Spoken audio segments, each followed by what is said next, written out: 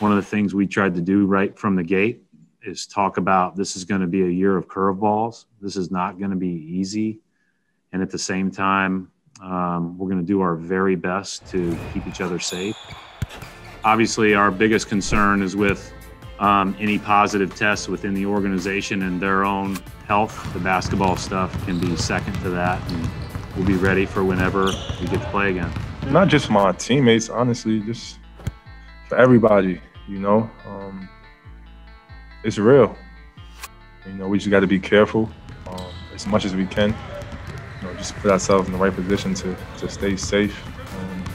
Everybody just has to hold themselves accountable, so, until we can finally get over this. I don't think there's an easy answer here. This is a difficult time around the country.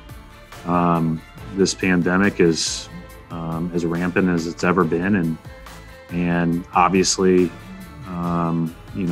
we're feeling some of that, despite the great precautions and great steps we're taking not to.